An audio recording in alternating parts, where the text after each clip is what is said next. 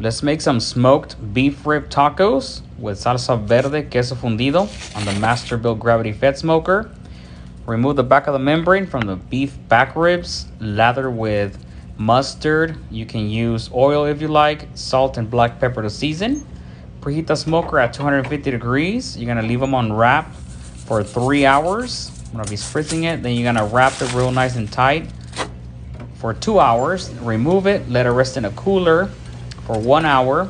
Meanwhile, I'm gonna be roasting some ingredients for salsa verde. Now the ribs, after they rested, remove them, shred all the meat off. I did use a cleaver just to make them into bite-sized pieces. The molcajete was preheated at 400 degrees for about 40 minutes. Then I'm gonna be smashing all the ingredients. Gonna be adding your chunks of cheese. Be careful as the stone's really hot. Then you're gonna assemble your tacos with a soft tortilla or corn if you like. Pile on that cheese. It's gonna be absolutely fantastic. Go ahead and give it a go. Full recipe on my website.